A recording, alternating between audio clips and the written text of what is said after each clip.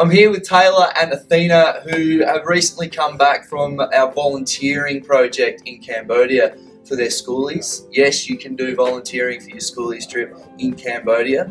Girls, hi. Hi. How's it going? Good, how are you? Good. Well, first of all, Taylor, why did you choose Cambodia for your schoolies trip? I chose to go there because it's a little bit different, and pretty much I like the idea of volunteering, and also it looked really cool because it was a combination of volunteering and doing other stuff like going to temples and stuff. Sweet. Yeah. Good one. Good one. Athena, what do you think was the best part of the whole trip?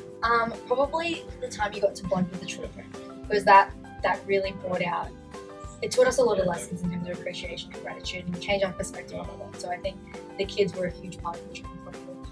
Cool. So it was Monday to Friday, you'd volunteer at the orphanage during the day, and then so at night time, what did you do after, volunteering during the day? So it varies. Sometimes we'd go out shopping at the markets, and at night we'd just go out to restaurants and dance, unwind for a bit. And on weekends, you've got like free time to get out and explore Cambodia, right? It was good because as part of the trip, even though you got to volunteer, you also got to experience a new country and all the tourist things as well. So we got to visit the temples, we went to Kulin Mountain, and the floating villages. So awesome. That was really good. Great.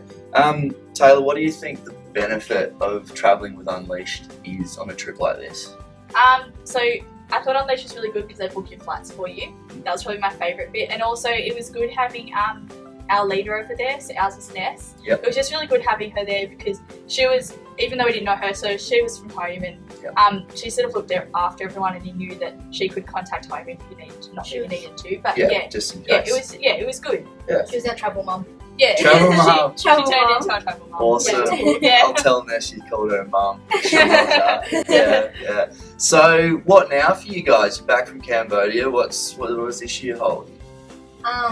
Well, I'm going to go to University of New South Wales doing uni, but during my mid-year break, I'm hoping to go back to Cambodia because I kind of promised the kids that I'd be back soon. Yeah, so I feel obliged to hurry up and go, and it was an experience that I just want to go back again. Yeah. It's just so incredible.